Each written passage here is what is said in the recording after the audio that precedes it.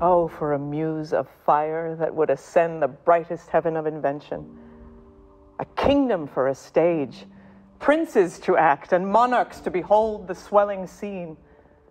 Then should the warlike Harry, like himself, assume the port of Mars, and at his heels, leashed in like hounds, should famine, sword, and fire crouch for employment.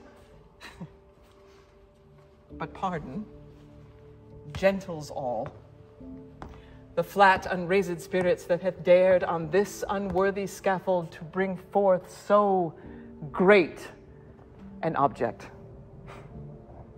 Pardon. And let us, ciphers to this great account, on your imaginary forces work. Suppose, within the girdle of these walls are now confined two mighty monarchies. Piece out our imperfections with your thoughts. Think, when we talk of horses, that you see them, printing their proud hooves in the receiving earth.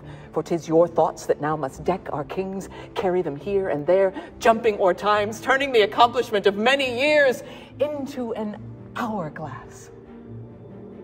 For the which supply, admit me, chorus to this history, who, prologue like, your humble patience pray, gently to hear, kindly to judge our play.